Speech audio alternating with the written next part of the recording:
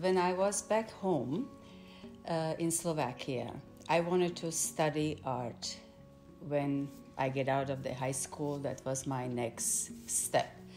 But the Russian invaded our country, and so that had stopped all my dreams, and I emigrated to South Africa. I've been there 5 years, and from there I came here to Canada. Of course, life takes over, raised my child, got things done, been working, and then I retired.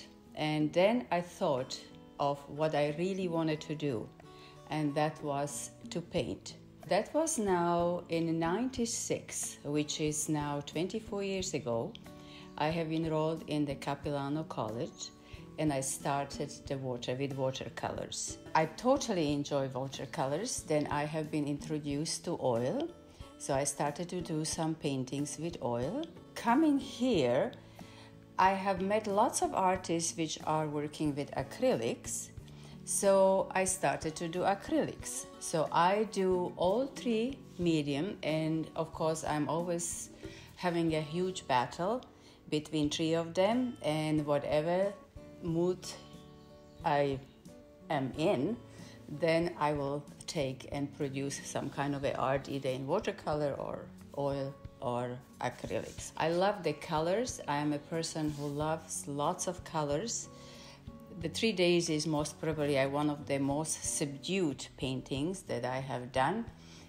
Basically, as you can see, I'm full of colors. This is my passion, and this is something which I do as my hobby, something which enlightens my life, something which I can always go and just be by myself with my own thoughts. The reason this is what I paint is just because I am so inspired by stuff around me. It could be flowers, could be just nature, could be, painting my grandchildren. This is something which I totally feel it's a blessing.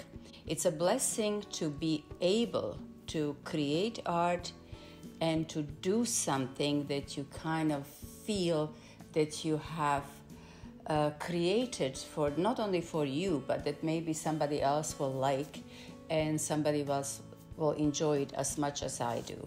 I feel that there is so much more than the artists can kind of support. People, young people coming to maybe pick up the art, maybe something that, other people cannot afford. They cannot have a space where they can paint. And obviously that center is something which offers this to people that they are passionate about it. There are so many people that they can benefit from this kind of a auction, and that people can support this for the young people, for somebody who really wants to do something and is passionate about their art.